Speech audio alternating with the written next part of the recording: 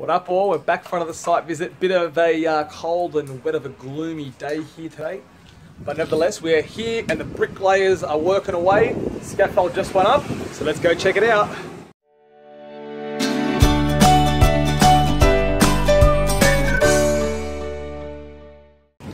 Alright guys, so as you can see here, the brickwork is about halfway up. Face brickwork here, and we got a little bit of commons there.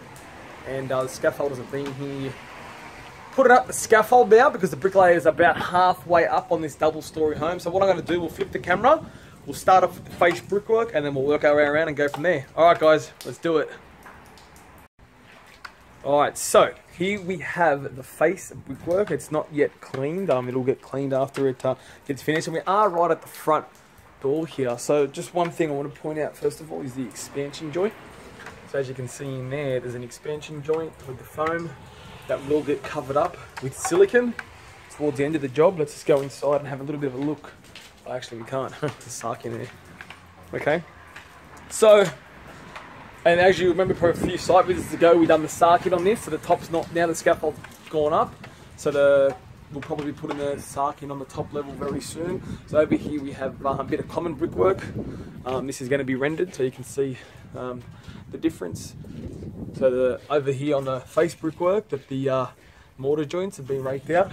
These ones have just been left all flush because this will get rendered eventually as well too. And we also have the scaffold that has been installed. So you can see how it starts off down the end there. You can see all the ledges and planks running through here.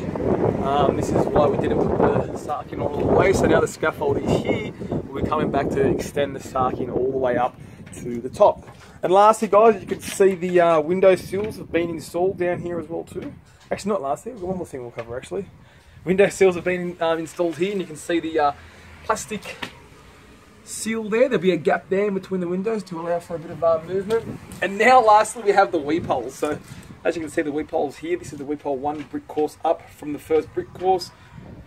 And then we have another set of weep holes which will be 1 course below the window sill to allow any moisture that gets in through the cavity to escape out. Alright guys, so if you know anyone who wants to just learn a little bit more about face brickwork and common brickwork where the render is and showing the weep holes and the brick sills, then definitely tag them in the comments below. And if you have anything you want me to cover on upcoming site visits, let me know and I'll do my best to cover it. Alright guys, thanks for watching. Bye for now.